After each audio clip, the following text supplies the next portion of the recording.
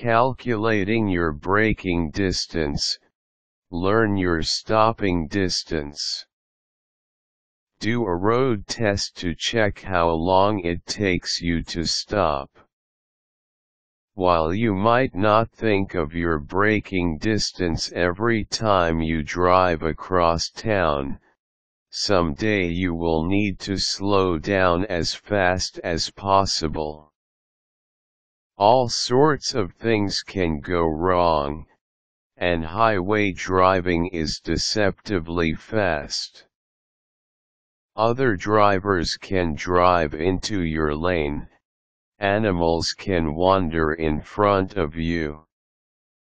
The potential for danger is very real. The following driving safety tips will help you understand what kind of braking distance you can expect from your vehicle and how speed affects how long it will take you to bring your car to a complete stop. First, let's define a few terms. Braking distance. Braking distance is the distance your car travels after the car brakes have been applied. According to auto industry standards for deceleration, if you are traveling at 70 miles per hour, it takes 315 feet to stop an average car once the brakes have been applied. Stopping distance. The term stopping distance takes into account the distance you travel before you hit the car brake system, reaction distance, plus the distance you travel while the brakes slow you down, braking distance. This might not seem like a big difference, but if you're moving down an interstate highway at 70 miles per hour, you're passing 100 feet of asphalt every second. Reaction distance. If it takes you 1.5 seconds at 70 miles per hour to even realize that a problem exists, you've already traveled about 150 feet. That means you've passed half a football field before the brakes have even begun to kick in. Since half a football field is a long time to travel before you even start slowing down, we'll include reaction distance in the discussion. Other variables.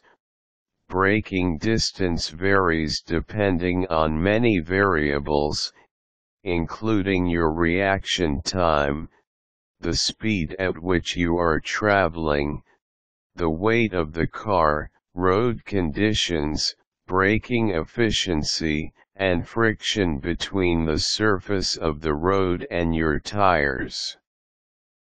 You can see that there are many things that can go wrong when you need to brake in a hurry. That is why most traffic experts advise you to stay 3 to 4 seconds behind the car in front of you. There are 2 times when you should be especially interested in calculating your braking distance. Road test. You can determine your braking distance on a test track or empty parking lot. Make sure nobody is nearby. It's best to avoid having a real emergency braking situation. Ensure that the area is empty before you start your road test. Set up cones or use a landmark to indicate the point at which you will begin braking. Bring a measuring tape or similar device to measure 10 feet intervals. When you're ready to test your braking distance at 10, 20, 30, and 40 miles per hour. For safety's sake, don't test your braking distance at higher speeds, and keep the car going straight until you are stopped. While driving, since you probably aren't interested in calculating all of those numbers while you drive, you might prefer to recall the 3-second rule. Stay at least 3 seconds, that is, 3 car lengths, behind any car you are following so that you will have time to slow down. If road conditions are bad, you need to give yourself more room to slow down in case something happens. If you're interested in calculating your braking distance using some math formulas, check out our distance calculator.